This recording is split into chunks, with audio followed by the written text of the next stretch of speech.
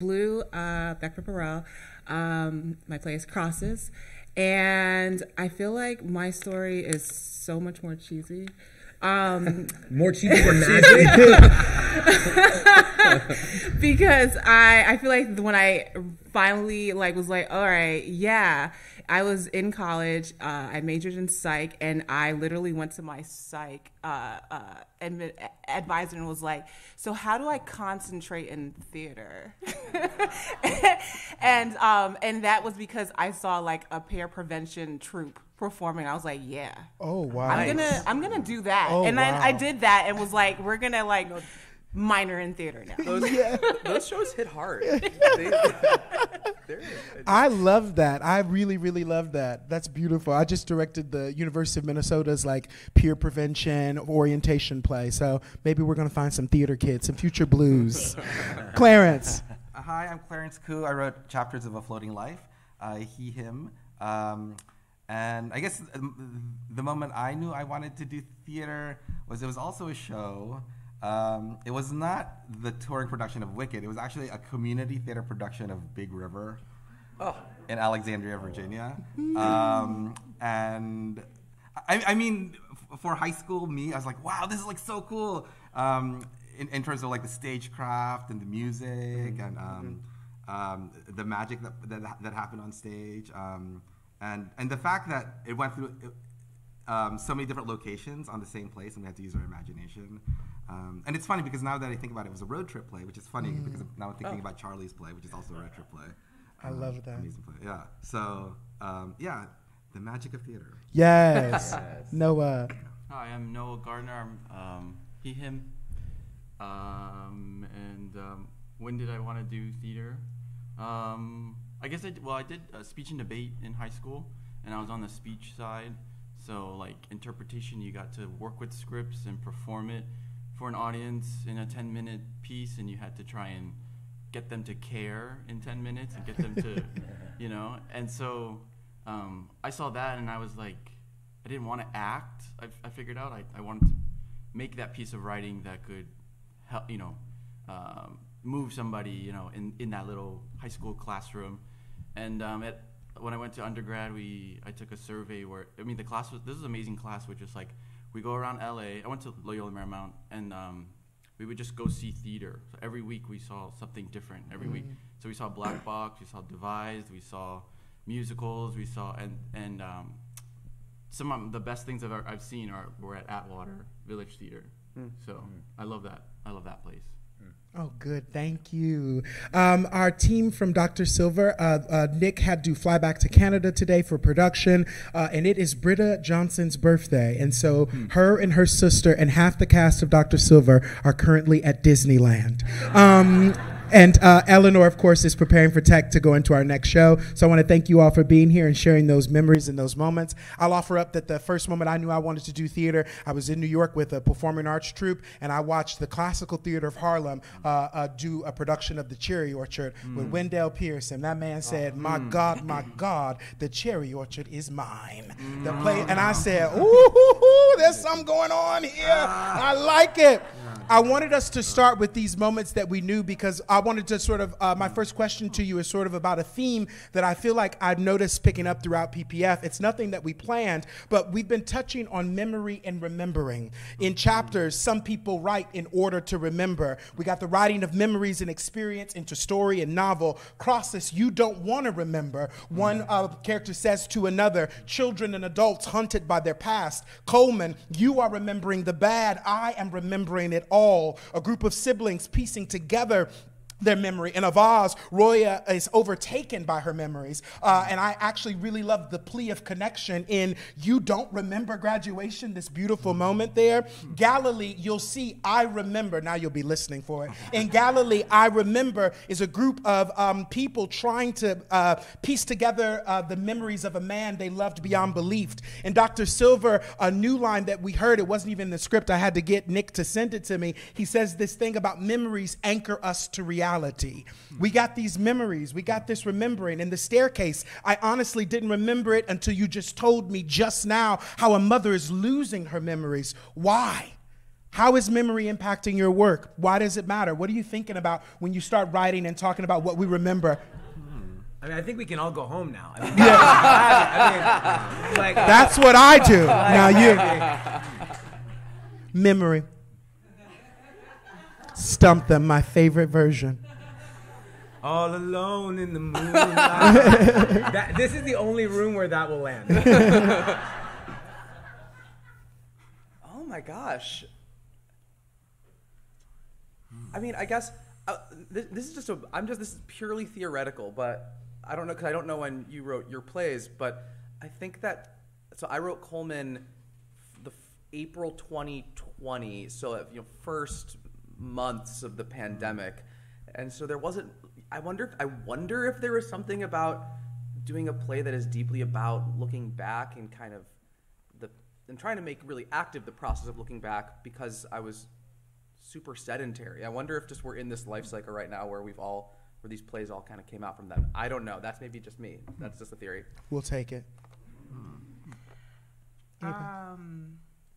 No, this I don't remember when I started this. I just know that it's the play that's taken the longest to come to, give birth to. So it's been years I've been working on it. And I think that memory is such an interesting thing because you can't trust it, but you also need it to work through the things that you're carrying. And so that was really important when I was working on Crasiss, is if you have trauma and pain, in order to move through it, in order to face it, you actually have to sit with the memories that you don't want to remember. Yeah. And so it's interesting because also not knowing all the things, I feel like that probably speaks to all the things you were talking about. But it's a great device anyways. Come on, just the technique of it. Anybody else on memory? It does make me think about why I'm attracted to theater as opposed to other art forms, and why I write for the theater.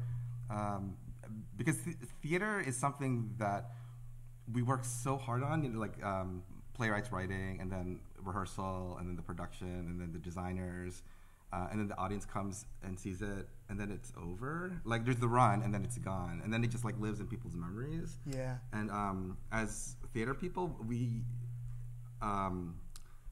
embrace that in a way, that people who write novels, they have their book, and people who do film, they have the film that people generations and generations in the future can watch. And I guess we have a trust, I guess, in the present experience and enjoying it and being in it, and then just letting go and letting it be as a memory. That doesn't really answer your question, but it's more like a reflection. Oh, it answered it. Okay. It's down. Noah, Michael, any offers? Yeah, theater is so ephemeral. A memory is it's there, and then it's not recorded. You'll never see it again, and then you just take it with you. And memory comes down to interpretation, because we're all not going to remember the same thing the same way. And I was thinking of Michael, when your mom came, I'm wondering what, you play your mom, and I wonder what that car ride is home. And she's like, I didn't say that. Yes, you did. Or, you know what I mean? It was the same event, but maybe you two interpreted it a different way. And my professor used to say, theater is a seance, and you can bring back people, and you get to say something to them that maybe you couldn't say in real life. And that's your own thing. That's your own memory that you get to have of them, that I never had this person in my life in real life, but I get to have them here in this play. Yeah, I'll talk about the car ride. My mother has notes. Brings notes. She's like, that was not. I'm like, girl, this is my play. Okay. But what's amazing about it is what's interesting about it is that this is a play that I'm writing. I am embodying her story, and I'm putting her story into my body and sort of taking on her history and my family's history and that long sort of tradition. But also, it's ultimately through my lens. You know what I mean? It's through it's the way I process those events. And so people will see the play and they'll be like, well, how much of this actually happened? Right. Even though I'm telling my mother's story, I'm still interpreting it through my eyes. And there's a scene in the play that takes place in an underground party where my mother, the character of my mother, has a very intimate moment with another woman, and it's open to interpretation, and there's this deep intimacy, and my mother was like, "That's not how it is." I'm like, but for me, it was like I see the way Iranian women are so intimate with each other as just as friends, as at parties, right? Like the festivity of an Iranian party, it's intimate with everyone, not just women, but also men. What's happening right now in Iran, there is this deep intimacy between people that are out on the streets, and it's just like they're all joined together in this cause of woman life freedom. It's like we are in this together, and we're not giving up the fight. And so I wanted to sort of bring that intimacy into the play and sort of just pay homage to it and honor it. Michael, you just opened your show, and you not only perform as your mother, you of course wrote the play as well. What's that process been like, being a writer and a performer? How has one changed or altered the other? Well, it's been quite intense and fabulous. I mean, I will say, I mentioned like I was doing magic, and so I was on stage for a lot of my life. This is the first time I'm actually in a play of my own. I have another play that I'm writing at the Geffen, which is a magic play. So that's a whole other conversation. But this is, and I'm in that as well. But this is like, this was the first. Started writing this a couple years ago, and I mean, it's beyond. It's just like, it's so meaningful because I feel like I get to call my ancestors into the room, into this sanctuary. Like, it really feels like being up here with 500 seats in the theater. It feels like a sanctuary, and like, we have Iranian women coming to the show, Iranian people coming to the show, many of whom have never stepped foot inside a theater. People will come and tell me. Many of my family members, they don't go see plays because, I mean, fabulous, but are they going to see like A Christmas Carol? I mean, lovely, but like my 83-year-old grandmother, it's not speaking to her in the same way, and so it's really just an honor. It's like, and also the last thing I'll say is like, they come and they'll say, this part of your story is also my story. Yeah.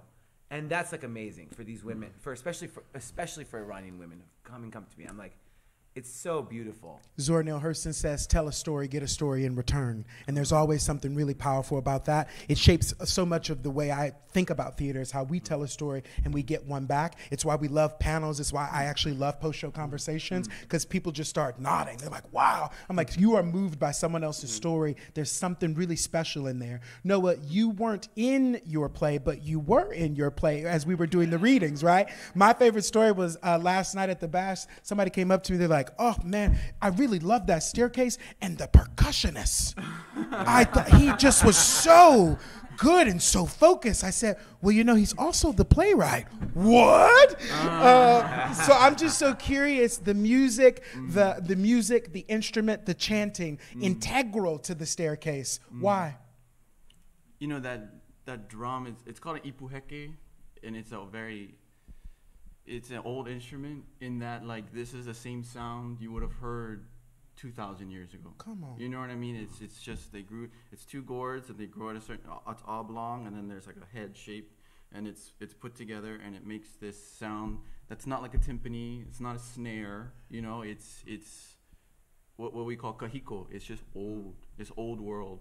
And so that's kind of where I want to build all of my plays from, is how to honor that side. And being in the play is like the rarest thing for me, because I never want to be a one-man show. I couldn't do it, but it was an honor to be on stage to support the cast that was already there. So it's not like, oh, go do it and I'll watch. It was like, I'm right there with you. I'm warming up with you.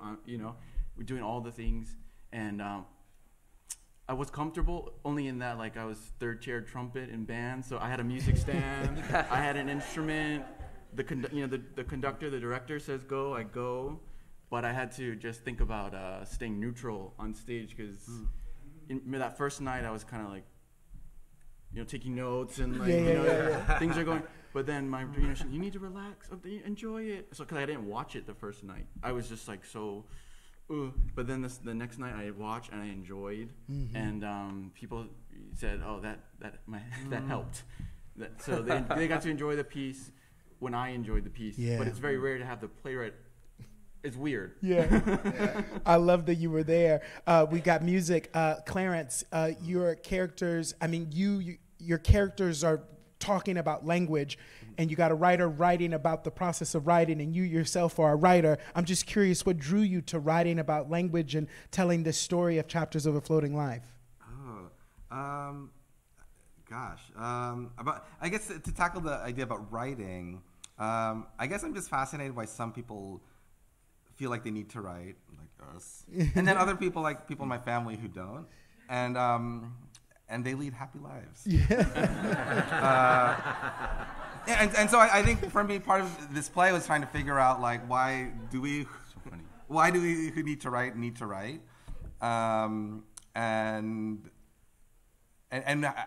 how do people who don't write look at us, and how do we who write look at people who don't write?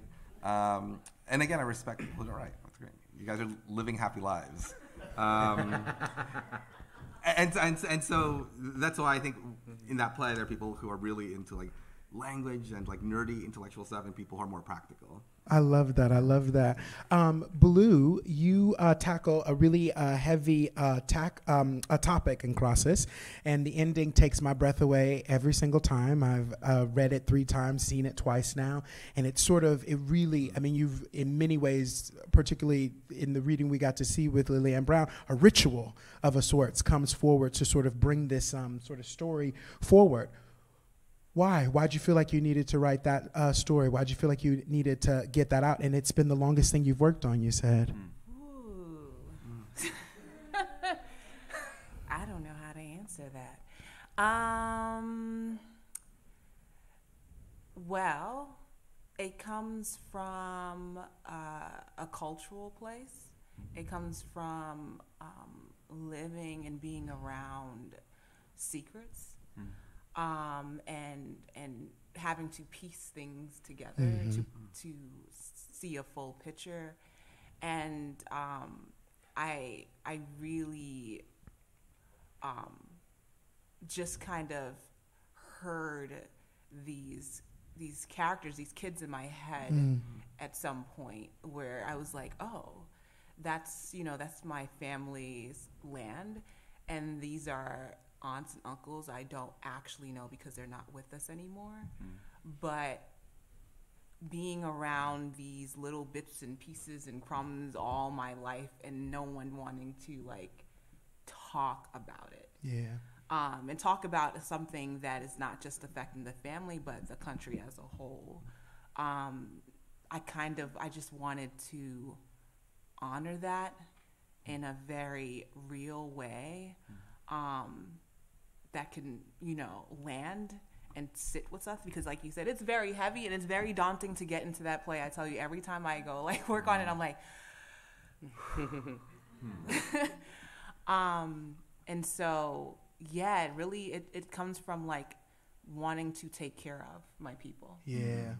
The body remembers. And even the body remembers even if we don't want to talk about it.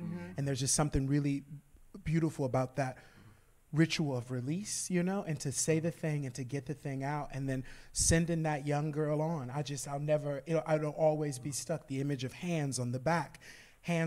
Charlie, you and I have talked about Coleman 72 and multiple. Charlie's been here, so we've been doing lots of Q&As.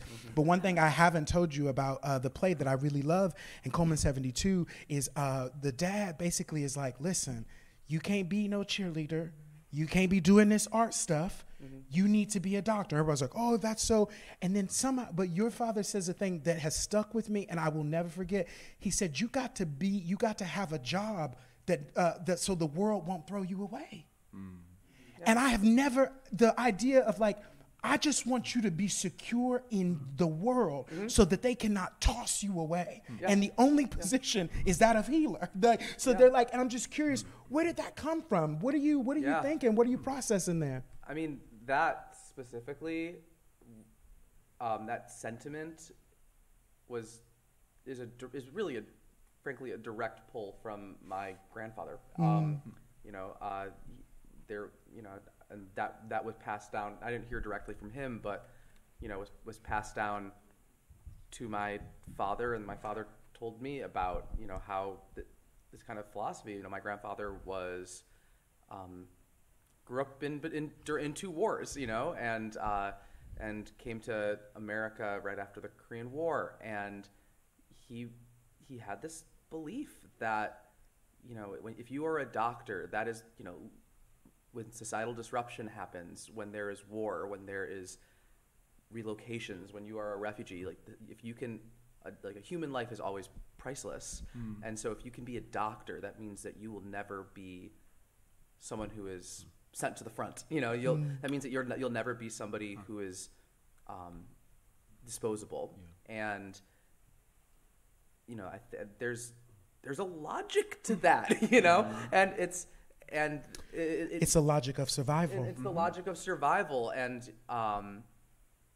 so I think that a lot of working on Coleman 72 has been an empathetic exercise in trying to understand these people that I'm related to, but my grandfather died when I was in high school. I didn't get to really know as an adult, and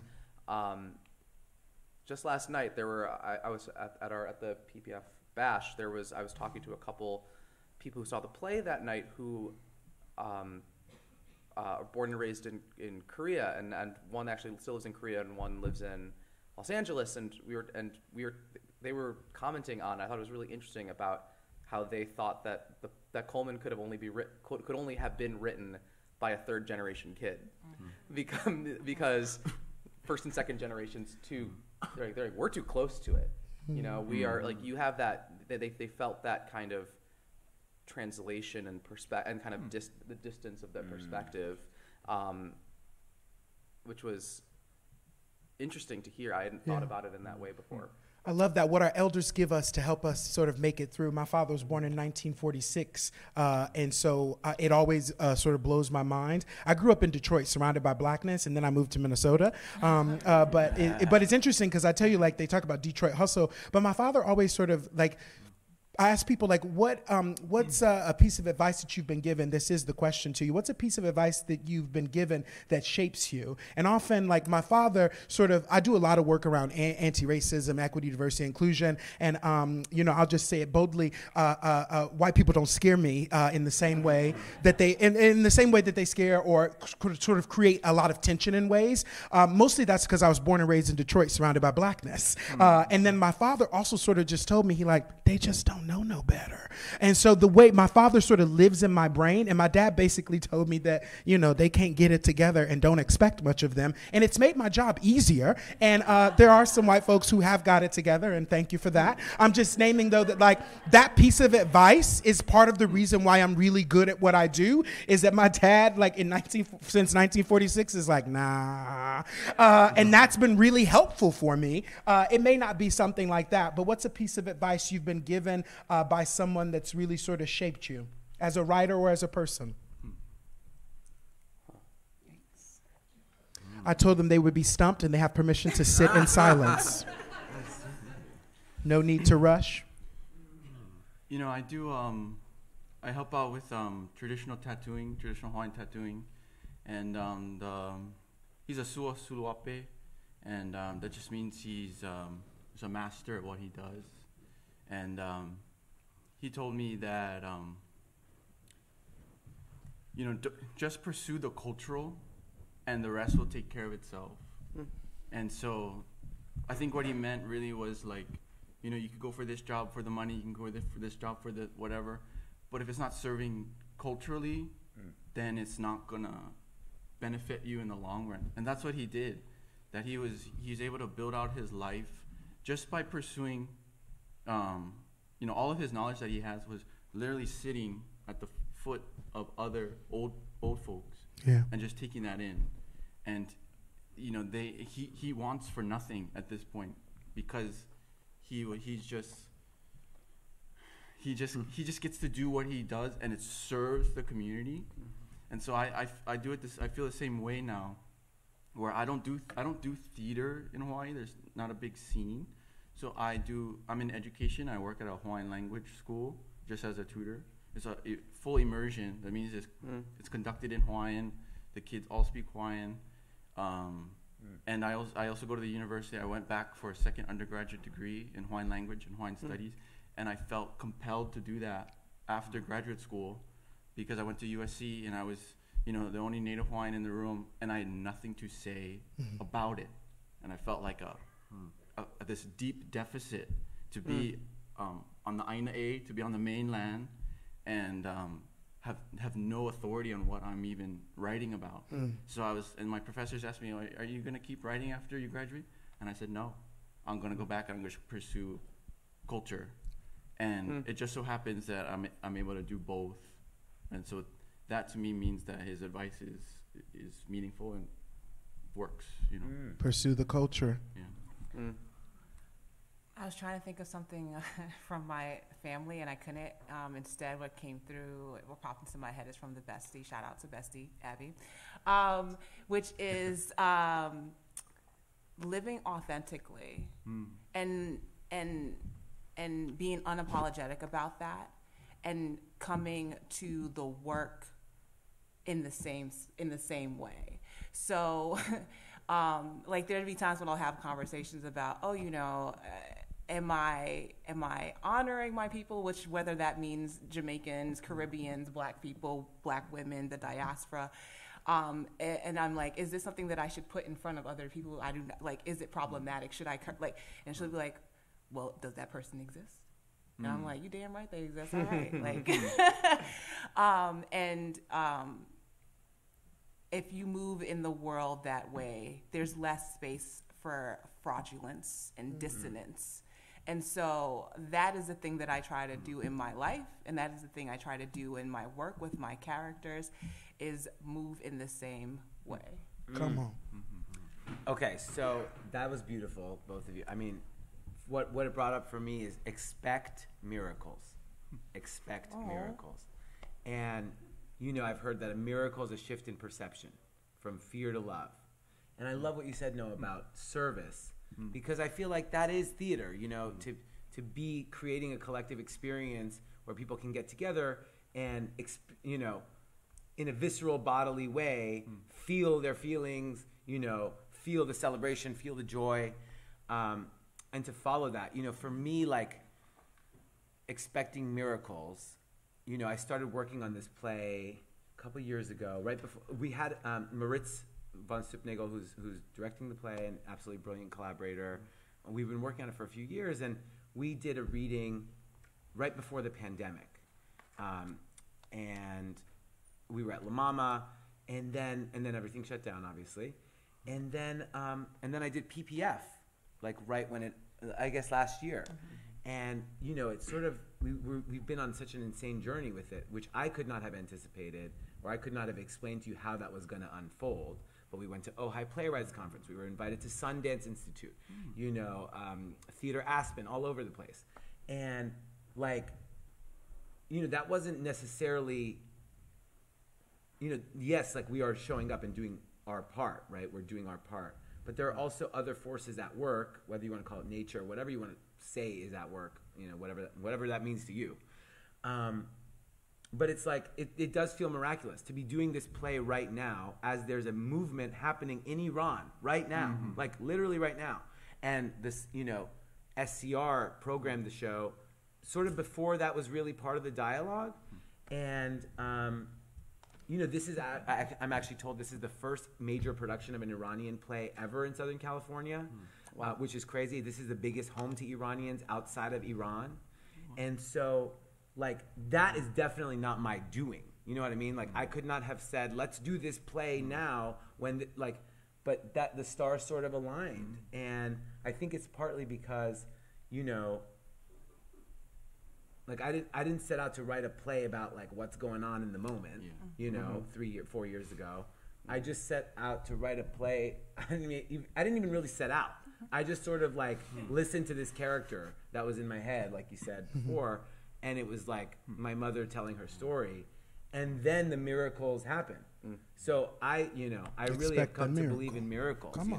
Expect miracles. Yeah, I love that. And like again, and then the last thing I'll say is like it's not like a woo-woo thing. It's actually like kind of guaranteed. You know what I mean? Like if you show up and do your part, and you are there doing being of service, whatever it is.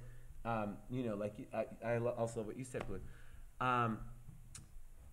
The rest sort of unfolds. It's attractive. You know what I mean? It's literally attracting opportunities, people, and the people that might need to be there in that moment. You know what I mean? Like I don't know who's gonna be. I was just having a conversation yesterday. Like who's gonna be in that theater that needs to hear this play? Maybe there's one person. I don't know, but that's not up to me to decide who's gonna be in the theater. All I need to do is show up and do my part, and the rest is miraculous in my experience. Clarence, Noah, any advice? It's funny. I'm just going to say the person who gave me really good advice was Michael. Because 10 minutes ago, we were just catching up, and I was telling him that I left my job, my day job. I was an administrator at a university for 11 years, and I left it last year. And so I'm just like living off some savings and not knowing what my future will bring. And that was his advice. Expect miracles. I love it. We're on message, baby. We'll take it. We will take it. So I'm taking it. I'm holding on to that. I love it. Noah, Clarence, Charlie. Third time's a charm. Right? Fail. I'm still thinking about Expect Miracles. I think that's amazing. And that made me think of, I had a teacher in high school. I had a drama teacher in high school who would tell us, live your life as a work of art. And I think that really struck me, which is that yes, we can all write a play, we can create art, but there's just a fundamental way of engaging in the world with curiosity, with grace, with empathy, with a sense of play, that is an art form in and of itself. Yeah. And that idea has always, has stuck with me for years. And it's not always easy to live that. It's easy to get caught up in the doldrums and and kind of a reactive fear to the world, to the kind of ups and downs of the business that comes with art, and to live your life as a piece of art and to kind of have that type of engagement with a creative relationship with yourself, kind of throughout,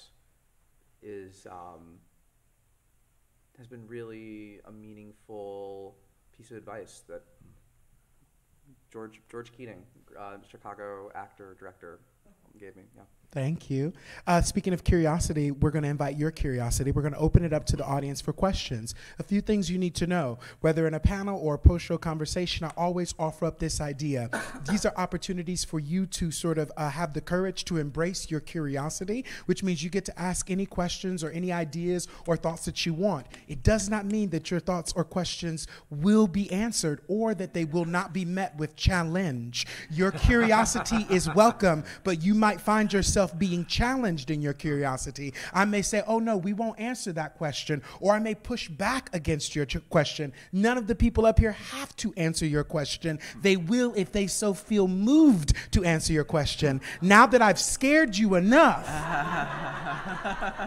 by making boundaries clear, I open up and encourage your curiosity. Please raise your hand and I'll call on you. There's always a dramatic pause once I open up for questions. That's normal, except my good friend in the back came through for me, and that's what I'm talking about. What's your question? I'll repeat it. Yes. You spend countless hours writing your shows. My question is, how long do you take to come up with your title? Because that's the first thing the audience gets as an impression for your Sometimes I'll take a question and direct it. I'm going to toss this one to Noah first because it was untitled. then it was a small man, Right. and now it is indeed the staircase. This is my own personal thing, but like the title is how you meet the play, so it is important. And I always felt like the title should be the metaphor of the play.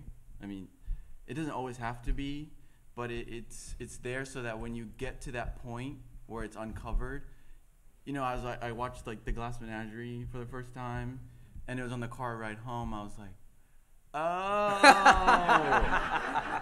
it's a metaphor because she's like, and then I was like, it all kind of came together, and so you don't want to have a play a title that kind of misdirects either, and you don't want it to be obvious about why it is that thing. You don't want that thing to appear on the first page, or I don't know, but it is. For me, it has to be the metaphor. So my title changed because the metaphor in process changed. Excellent. Anybody else on your title? Maybe one more? I would say the same thing. Like, one of my things is like, we need to make this short. I remember, like the first full-length play, I had like a placeholder title, and it was like the Lorraine Hanbury School of Law. It was so long. Come on. It was just like, girl, you are doing too much. There's a way to capture this, to capture the essence of the play in a very quick way for people to remember, and to like when they watch, you're like, oh, I get it. PS 365. There's a double meaning here. It's a school, but also this happens all day, every day. Crosses, like you'll discover you don't know what it means because if you're not Jamaican, but as you watch the play, you sure as hell will find out. And you'll Come be like, on. I get it. So like I'm very much like, what's the shortest, quickest way to have an aha moment as you watch the play? Excellent. Gonna open up for more questions. We'll answer a few. We won't hear from everybody as we go because we got a little bit of time. Coming to you, Ova. Yes, I have a question about your creative process. I just wanted to ask, from the genesis to where it's at right now in the development of your pieces, what has the stages been like? Because, you know, I mean, obviously we're seeing one stage of it, the life of it. What has been the journey of your pieces? Some of you have mentioned, you know, it's been a couple of years. At which point has there been attraction to move it forward, or that opportunity to have it, you know, to get to work on it? At which point are you resting? So I'm just curious within your journeys of each of your pieces. Questions about the journey of your pieces there. Clarence, could we start with you? Yeah, I've been working on this play for maybe about 4 years now, and yeah,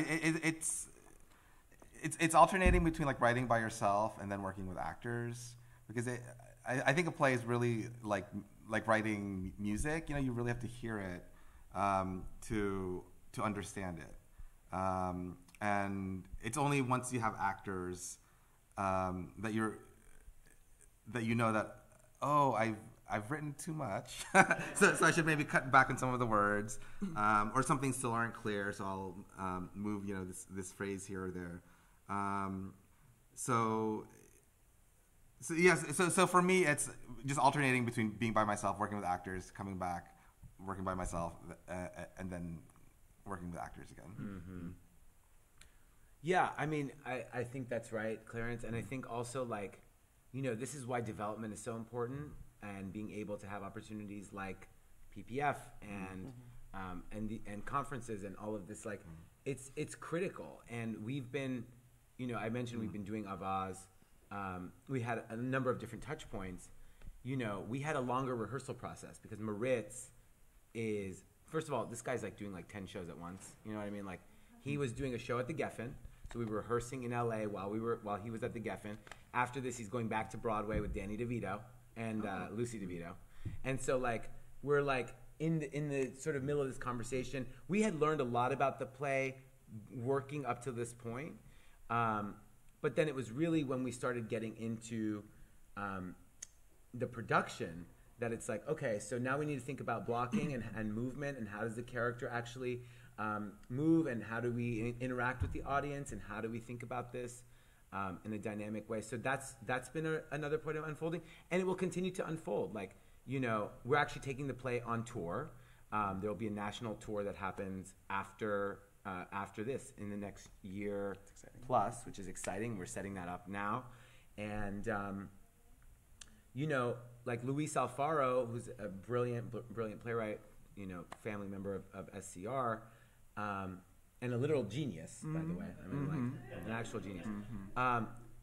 Like he'll have a play published, like done at the public, and then I'll like be talking to him and be like, I'm doing edits on Oedipus Rey. I'm like, why? It's already published. He's like, no, because it's responsive to the community that you're in. So, even as we've been in Orange County and Costa Mesa, avaaz, it's not like I'm writing the play to this audience at all, but, you do find ways that different sort of parts of the play take resonance in new ways. And also the urgency of what's happening in the world also informs the play. So I think it's always in process, always in motion. We'll stop there and we'll come back to you all. Questions? I'm coming back here. Yes. Go ahead, Jaja. So, not positive how to phrase this, but we're talking about the process of changing and the edits and all that kind of stuff. When you change a play, do you ever grieve the loss of what you had before? Is this something, was it better, but do you ever feel that like passion for it? Go, I know I need to make this change, but I loved it the way it was? Or is it more of just like, yes, let's go, okay, let's move on from that? I just want to hear your process on that. Question about what happens when you change a play. Do you grieve what you lost? Is it easy? I always ask, playwrights are kind of amazing. Some of you all are like, I cut it because it was trash. I'm like, whew. Like, dang. I'm like, but you wrote it. They're like, I can write better. I'm like, go ahead, do you. I could never. Everything I write, I'm like, it's brilliant as it is. It can never change. You all are like trash. So I'm just curious. You were just in revisions. You just opened a play. There were revisions constantly. What's it like? Are you grieving? How do you make cuts? How do you revise? No, I'm ruthless. To myself. I've rarely had a moment where I've had to cut something and it's been sad. I'm like, yes, goodbye. Like I out with the old and with the new. There was a couple days during our process where there was like a week where I was bringing in like 15 to 48 new pages a day, Look at Blue's face. Here's my new word for today. No, but also not all pages are created equally in that. That might be you have to reprint a page because there's a line or whatever. No, I really like revision. I really like revision because I don't know. I have negative self-talk or something, and I can convince myself that it's better. I don't know. No, I embrace it, and Great. I've never had to go like, oh my.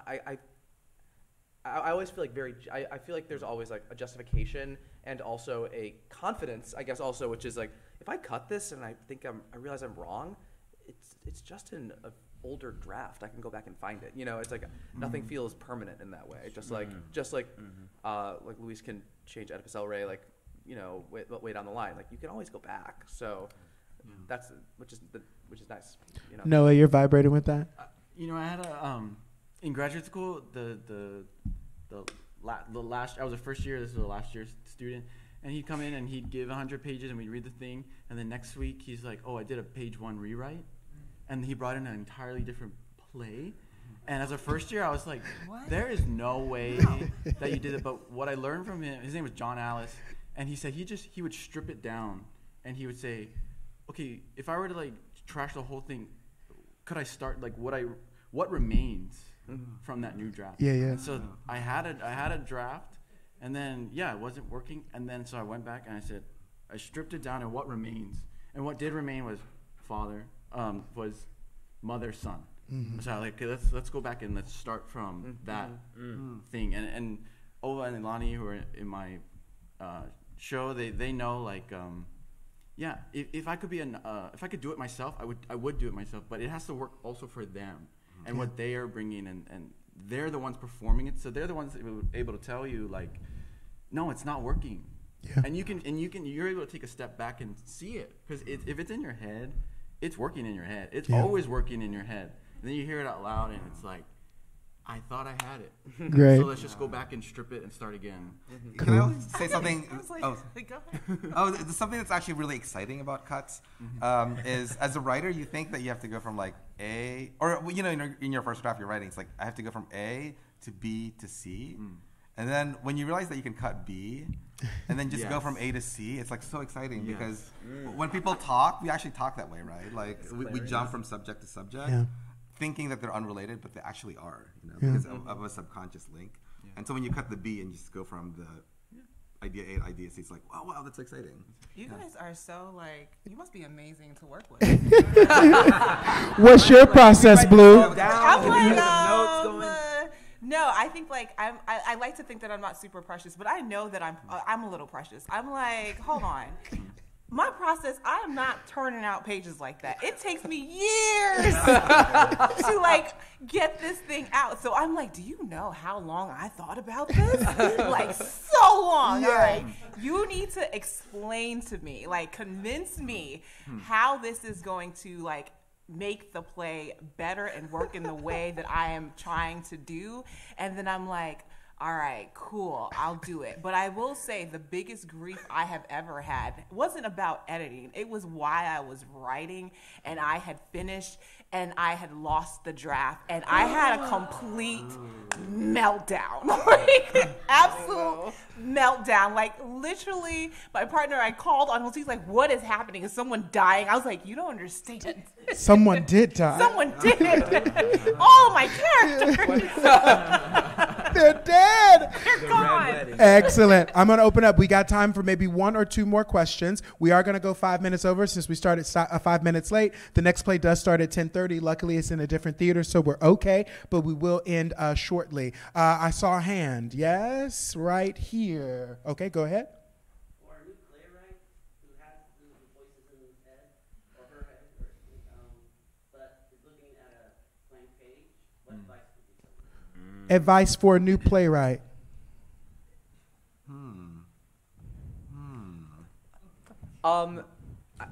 Surrender. No. Okay, I think so. I was not when I started writing. I got so I was an actor before I was a writer, and I took some playwriting classes in college.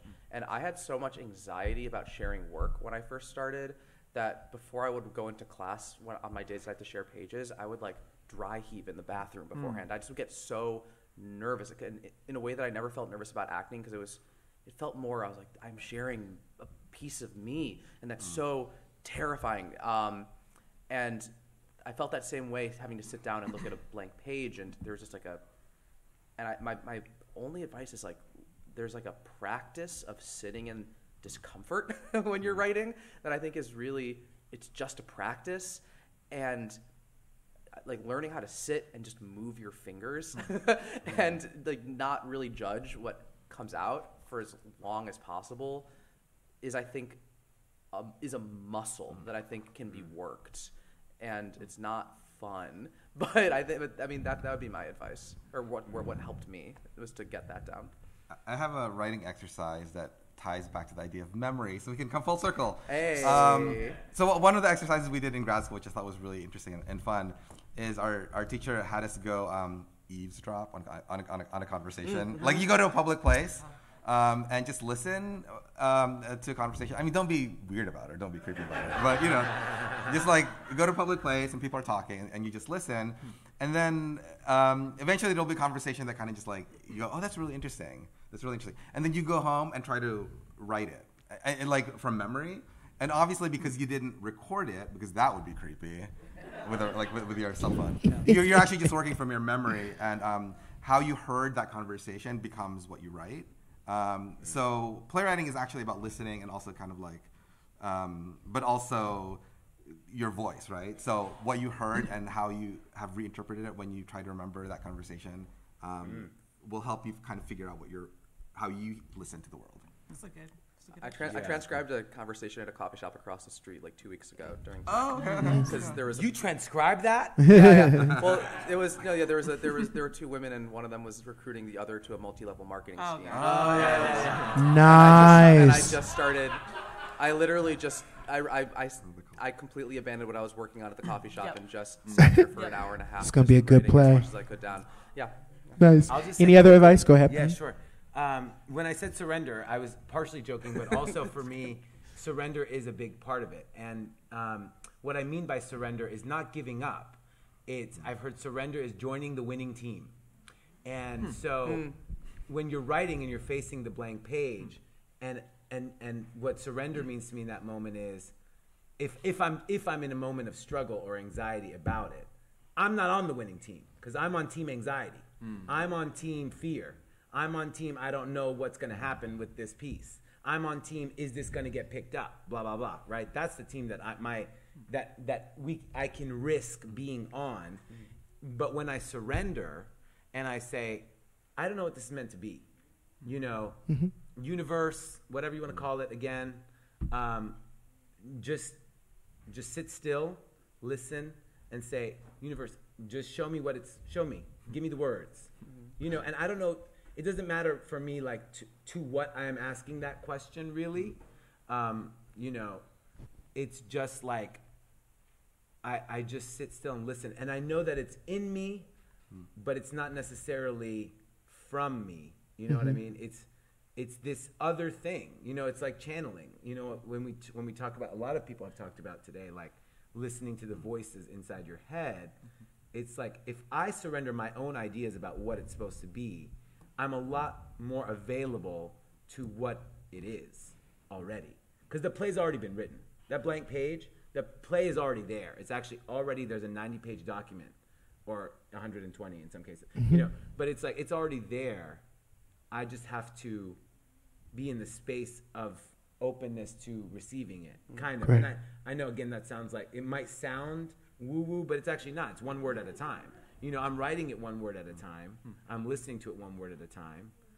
But it does sort of appear if I open myself to it. Anything, Blue? Oh, I was like, can I curse?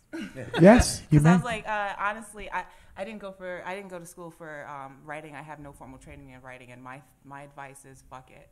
Like, who cares? Just do it. Like, Yeah. No, the only thing that's stopping you is yourself and your, like, whatever preconceived notions you have. And because I had none, what's there to stop you? There really isn't anything. So yeah, just to be like, fuck it. I love it. All right, last questions are for me, and they are the lightning round. All right, we're going to walk right down the line, lightning round. What playwright do you think we should know about?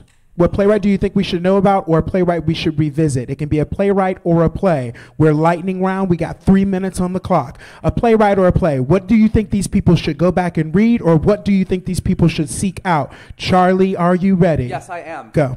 They're related.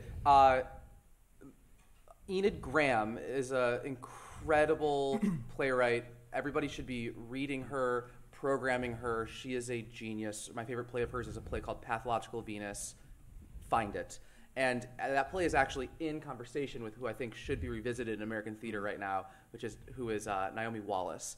And One Flea Spare, Slaughter City, just an absolute genius playwright who is actually so prescient for the moment, and she looks at the dynamics between labor and capital. I'm going to cut you off because it's lightning round. Lightning round, right? Michael. This is great. Look her up. Or anybody else, if you got it.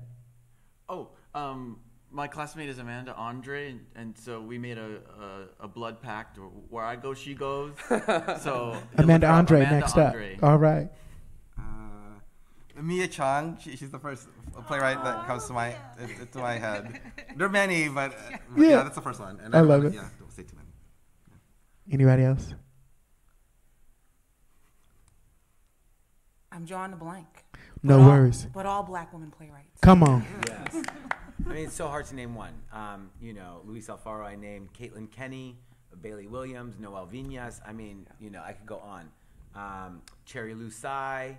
These are people that I went to grad school with. But, just like plays that are just so challenging and fabulous and larger than life. I mean, And now I'm like, when you name one, then you're like, oh, now I have to name them all. We can But, always, yes. I love the naming of the playwrights. Pacific Playwrights Festival is normally 7 playwrights, and out of so many, but we know that those 7 playwrights are very, very special. Their voices are very, very unique for that moment, but we make that decision, right? So there's so many playwrights and so many people out there, and I just always like the beautiful thing of calling forward the people who inspire us, the people that give us life, that give us breath, that give us memory.